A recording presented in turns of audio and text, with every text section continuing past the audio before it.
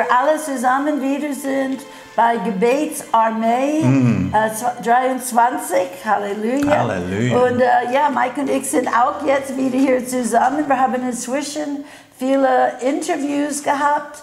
Das haben wir gemacht, damit ihr sehen kann, besonders viele junge Leute, die jetzt wirklich so in ihre Verantwortung, in ihre Berufung kommen, auch ein paar Berichte zu hören von anderen, die sehen, was geschieht. Das freut uns, solche Kontakte zu haben, und wir bleiben offen, was wir denken, es wäre wirklich gut für die Gebetsarmee.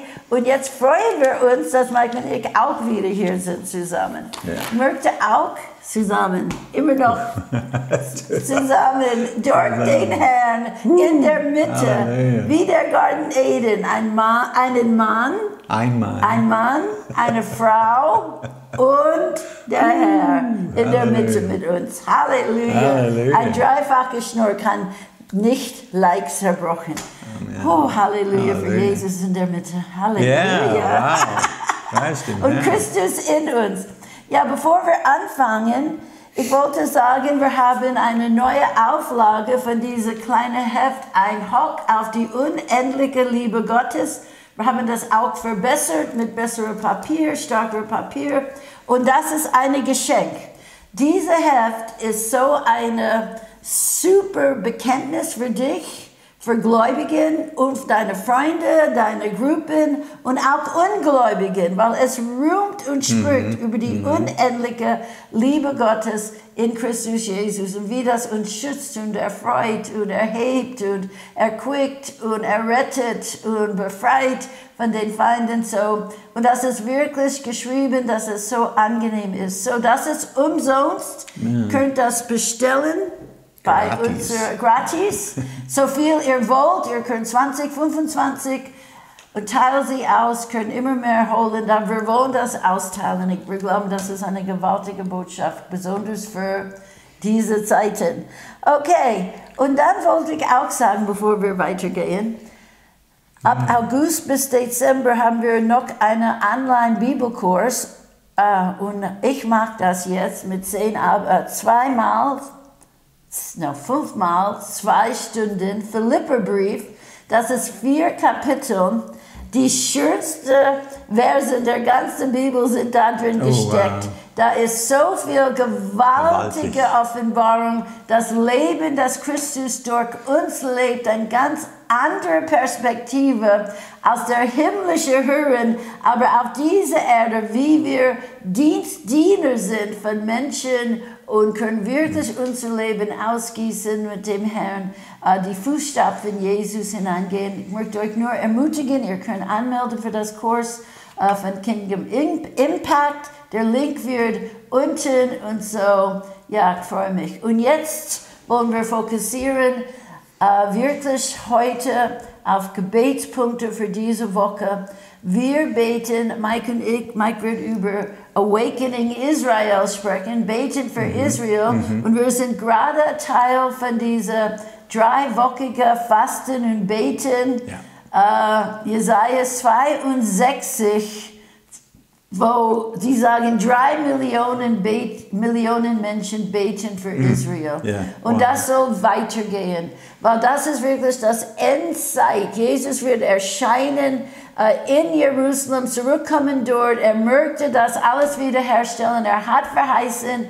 Und die Verheißungen wollen wir Gott immer erinnern. So, wir wollen heute, diese Woche, mitstehen als Wächter auf den Mauern für Jerusalem. Halleluja! Ja, und diese Gebetsaktion, 21-tägige Fasten und Gebet, kommt zum Schluss am Pfingstsonntag. Und da warten wir wirklich eine Ausgießung des Heiligen Geistes für das Volk Israel. Und anhand von Jesaja 62 wird es gebetet. Und ich lese den ersten Vers. Es heißt, Zions wegen, und ich glaube, Gott ist derjenige, der hier spricht. Zions wegen will ich nicht schweigen und Jerusalems wegen will ich nicht ruhen, bis seine Gerechtigkeit hervorbricht wie Lichtglanz und sein Heil wie eine Fackel brennt. Halleluja. Das erinnert mich an eine CD, wie eine Fackel brennt. Und diese CD, die war in den 90er Jahren aufgenommen und die ist wieder ein Renner. Aber hier geht es um Gebet. Und in dem Rahmen von dem, was wir auf dem Herzen haben, der Geist und die Braut sprechen, komm. Hier ist, was wir wirklich auf dem Herzen haben, in Verbindung mit dem Heiligen Geist aufzustehen und zu rufen, komm. Komm, Israel, komm zu deinem Gott, komm zu deinem Messias, komm zu deinen Verheißungen. In Jesaja 62, die Verse 6 und 7 heißt es, auf deine Mauern, Jerusalem, habe ich Wächter. Und hier wieder ist der größte Wächter aller Zeiten und er sagt, habe ich Wächter bestellt auf deine Mauern, Jerusalem. Den ganzen Tag und die ganze Nacht werden sie keinen Augenblick schweigen. Ihr, die ihr den Herrn erinnert, gönnt euch keine Ruhe und lasst ihm keine Ruhe, bis er Jerusalem wieder aufrichtet und bis er es zum Lobpreis macht auf Erden. Und ich glaube, dass Jerusalem wird letztendlich zum Lobpreis auf der ganzen Erde gemacht, wenn Jesus wiederkommt. So hier ist zwei Dinge zur gleichen Zeit.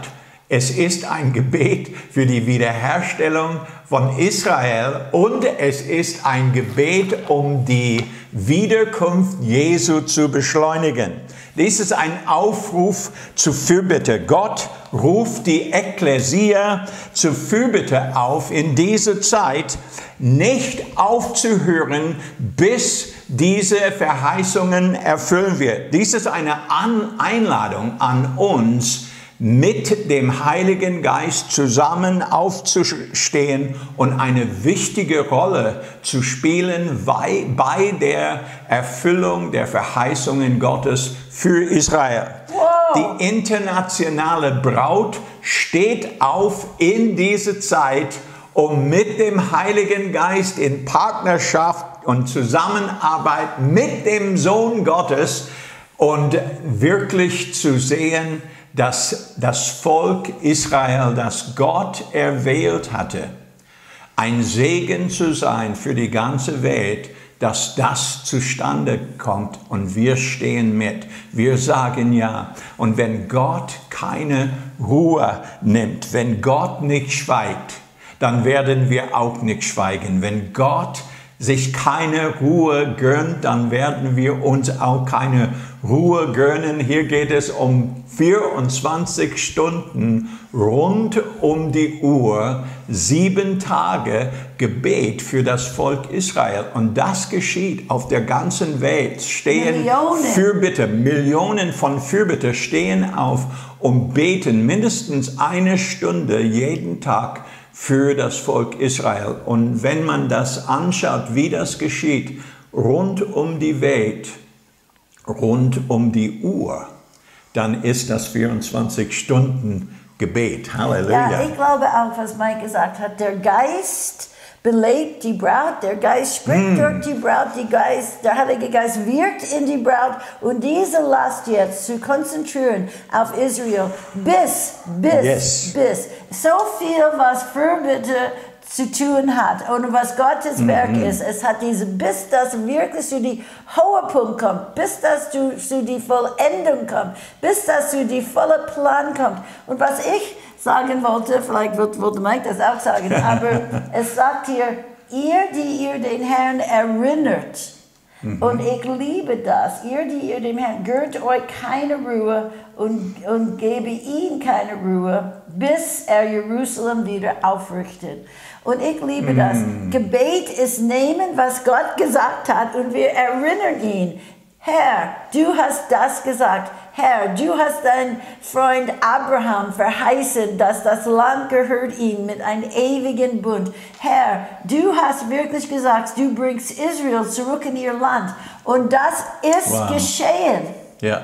Du hast gesagt, du sammelst sie von den Enden der Erde. Aber Gott hat viel mehr gesagt. Und du hast gesagt, das Land wird blühen wieder. Das Erdeland wird zum Leben kommen. Das geschieht. Aber Gott hat auch gesagt, wenn sie in das Land sind, dann wird er sie waschen von all ihren Sünden. Dann wird er, dass sie ein neues Herz geben und nehmen die steinende, verhärtete, verbitterte Herz aus und einen neuen Geist und einen neuen Herz. Das ist nicht alles geschehen. Teilweise haben wir so viel Wunder gesehen in die letzten Jahrhunderte. Wie Gott wirkt. Und er wirkt Level zu Level. Aber bis das ganze kommt und sie die Angesicht Jesus sehen, ihr Messias, und das ganze Nation wird wiederhergestellt. Und alle, die Jerusalem lieben, werden mit sich freuen und schlürfen und freuen und feiern mit diesem Land. Aber jetzt ist wirklich eine Zeit. Fürbitte, Durchbruch ist auch wie eine Geburt. Ja. Weil eine Geburt, das Kind wächst und wächst und wächst. Aber dann diese wirklich Geburtswehen, die kommen, sie drücken und drücken und wirklich noch einen starken Drücken. Und wir merken, dass dieser Gebetsruf ist wirklich ein Durchpressen, bis das wirklich durchbricht. Und da wollen wir beten in dieser Woche. Ja, und tatsächlich, wenn wir schauen, wie Gott Israel nach 2000 Jahren zusammengebracht hat in das Land, das er ihnen gegeben hat. Wenn wir das anschauen, wenn wir dieses Wunder anschauen und wissen, dass es nicht einfach so geschehen ist, sondern dass es die Erfüllung von Verheißungen Gottes ist, dann können wir felsenfest sicher sein, dass Gott auch den Rest der Verheißungen erfüllen. Und da stehen wir. Und durch die Fürbitte geschieht es, dass Israel aus ihrem langen Schlummer aufgeweckt wird. Das ist dieser Ruf, wenn wir prophetisch ausrufen, wir wecken. Deswegen heißt es Awakening Israel, weil sie kommt sie wird aufgeweckt von ihrem Schlaf. Die Bibel sagt, sie war verhärtet für eine gewisse Zeit. Aber durch die Fürbitte werden die Scheuklappen entfernt werden und Israel wird ihren Herrn sehen. Mitten in so schwierige Zeiten wird das Volk Israel die Güte Gottes erleben. Sie werden sehen, sogar inmitten von schweren Zeiten, sie werden die Güte Gottes, sie werden das Heil Gottes erleben. Paulus sagte, dass wegen dem Unglauben, dass Israel verhärtet wurde. Aber das ist eine vorübergehende Verhärtung. Das ist eine vorübergehende Blindheit. Das ist nicht permanent. Israel wurde nicht von Gott verworfen. Und diese Schleier steht auf ihren Augen, über ihren Augen bis heute. Und Paulus sagt, wenn aber ihre Herzen zu dem Herrn wenden, dann wird dieser Schleier entfernt. Und wir glauben, durch die glaubensvolle Fürbitte von Gottes Volk geschieht heutzutage in dieser Zeit, dass dieser Schleier entfernt wird. Und Gott nutzte den Unglauben von Israel, um die Nationen zu segnen. Er sagt in Römer 11, wenn also die ganze Welt durch ihr Versagen sehr bereichert wird und durch ihren ihren Fall dem nichtjüdischen Volk große geistliche Reichtum geschenkt wird, stellen Sie sich vor, wie viel mehr wird das Erwachen Israels aus allem bringen. Halleluja! Wie viel mehr, wenn wir so gesegnet sind, weil sie von ihrem Messias abgewandt sind. Gott wendete sich an die Völker und wir wurden so gesegnet. Aber jetzt ist die Zeit, wo wir zurücksegnen, wo wir auch wirklich wissen, woher wir diese ganzen Segnen kommen. Jetzt wird der Schleier abgenommen. Jetzt wird das, was Zachariah prophezeit hatte. Er sagte, aber über das Haus David und über die Bewohnerschaft von Jerusalem gieße ich den Geist der Gnade und des Flehens aus, und sie werden, das Volk Israel wird auf mich blicken, den sie durchbohrt haben, und werden über ihn wehklagen, wie man über den einzigen Sohn wehklagt, und werden bitter über ihn weinen, wie man bitter über den Erstgeborenen weint. Wow, das ist eine Verheißung Gottes, wo er sagt, er gießt den Geist der Gnade und des Flehens. Diese Gnade öffnet die Augen von dem Volk Israels, um übernatürlich ihren Messias zu sehen, den sie ans Kreuz gebracht hat.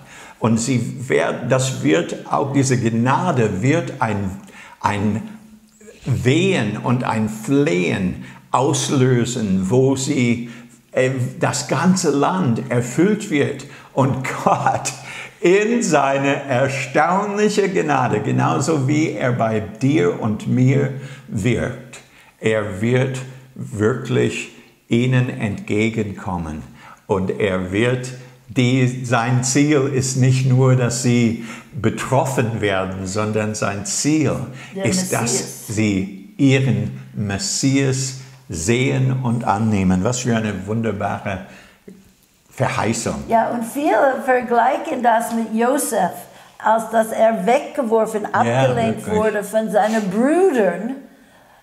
Und er wurde dann nach Ägypten, als Fürst über Ägypten, für die Nationen ein Segen. Er wurde erhört, wirklich zu dem höchsten Rang dort. Und man könnte sagen, dann über die Nationen.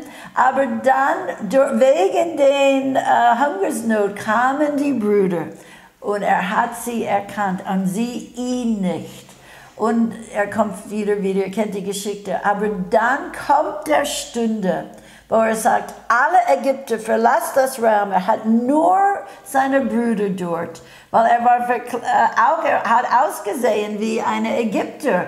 Die Juden haben ihn nicht gekannt, weil Jesus in ihren Augen ist wie nicht eine Jude, wie für uns, die Nationen.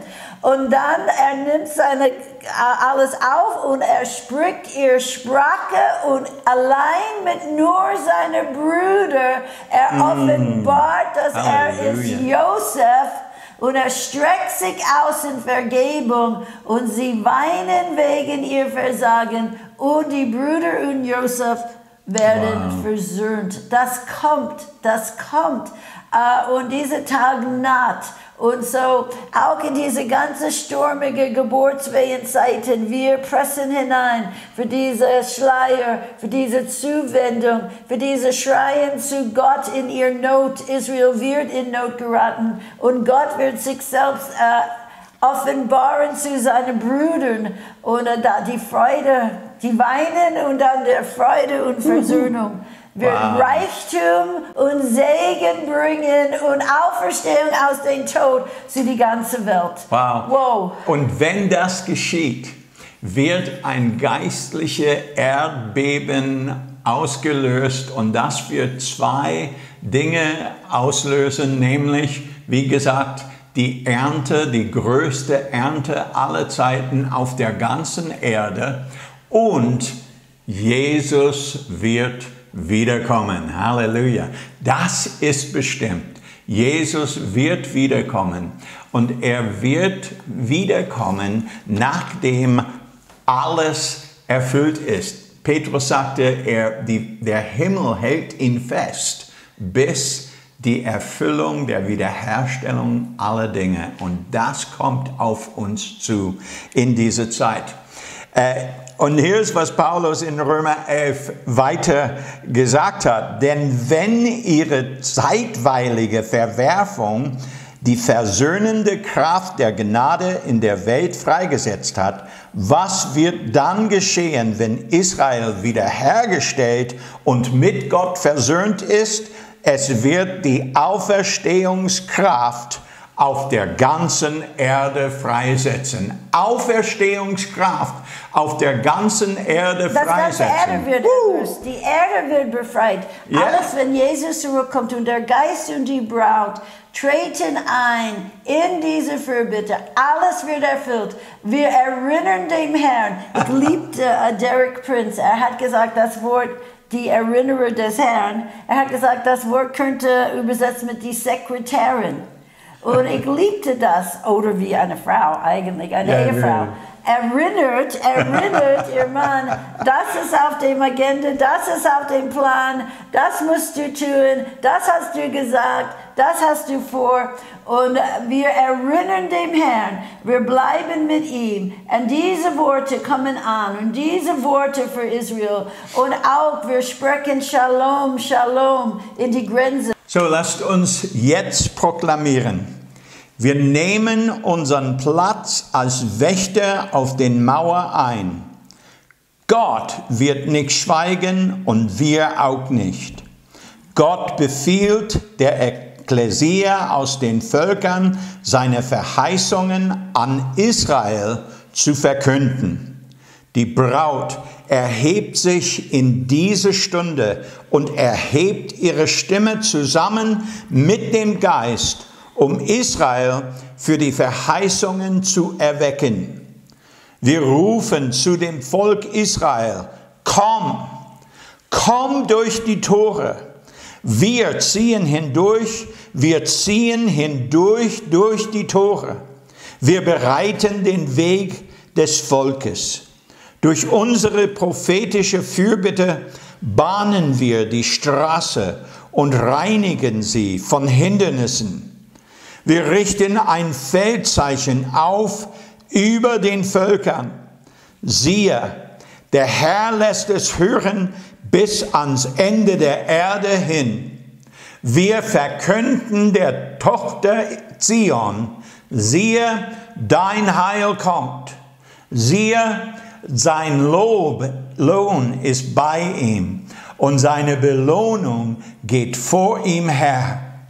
Wir nennen das Volk, das heilige Volk Israel, die Erlösten des Herrn.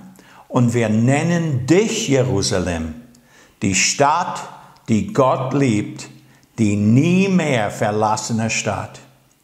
Und der Name des Gottes Israels wird unter den Völkern verherrlicht werden. Amen.